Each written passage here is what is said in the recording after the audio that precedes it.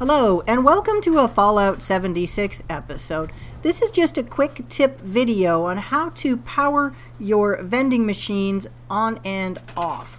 Now you may want to do this for a variety of reasons. You just want to not sell a particular day, you don't feel like scrapping the wires or storing the machines. So I'm just going to show you how to do a quick power pylon switch so you can turn your machines on and off. And then I've had a few questions from friends and other YouTube subscribers about whether or not these things show up in survival. So we'll take a quick trip into survival mode to see if it shows up on the map. Now right now I just dropped one of the powered pylon switches, and up on the second floor of my house I just have to move the fusion generator over a little bit so the wire can pass through and down to the powered pylon switch. There's what it looks like. Let's grab the generator and hopefully we can get it right on the edge. And it's cooperating today. It's a miracle. I must say I had a blast traveling around the map, checking out other people's camps and their player vending machines. It was a lot of fun, almost like a Halloween where you just traveled around and got to check out other things. So I think it was fantastic. I think it was the best addition to the game. That, and also we cannot destroy other people's camps unless we are already hostile to that person. So I tested it out, went over to a friend's place. We were not on team. I shot at the turrets. I was not attacked. I shot at the house and I was not attacked, nor did I do any damage whatsoever. So getting back to the power pylon, I'm going to run it to the first machine, and then I just want to remove one of the old connectors that I don't need right now and delete that wire. Doing this stops you from storing the machine or deleting wires. You can just, with the flip of a switch, your machines are off. So I can either run it and daisy chain it up to that machine, but I just don't want the wire across the walkway through.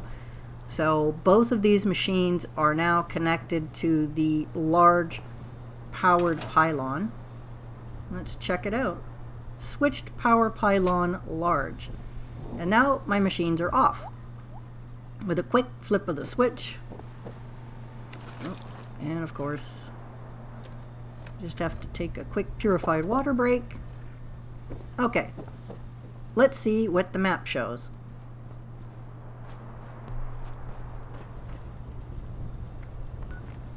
Okay, it's showing that I do not have vending machines powered up.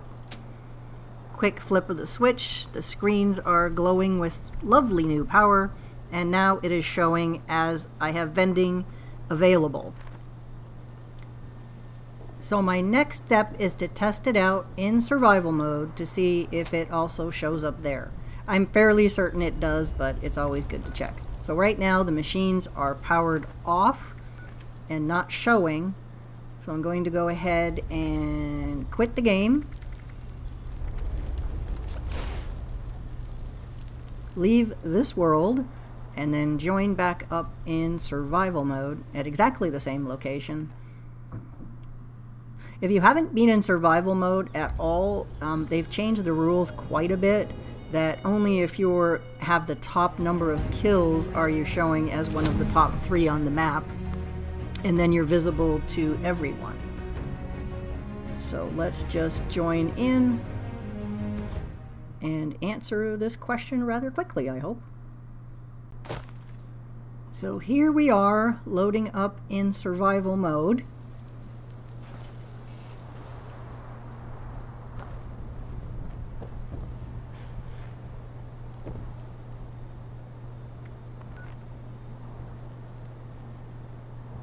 And right now it's not showing me as having my player vending powered up.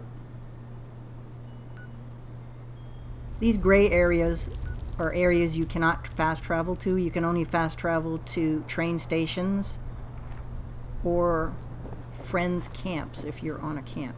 Now it's weird, it's showing that they don't have power, but the switch is on. So let's just turn it off.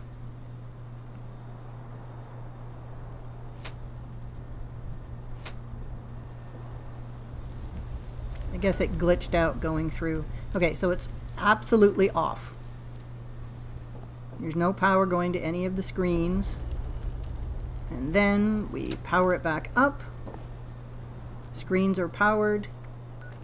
And yes, your camp does show on the map that people can fast travel to.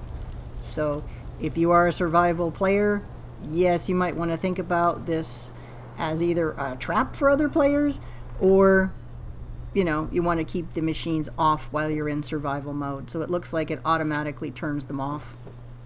And there we go. So thanks for watching, and see you out in the world of vending.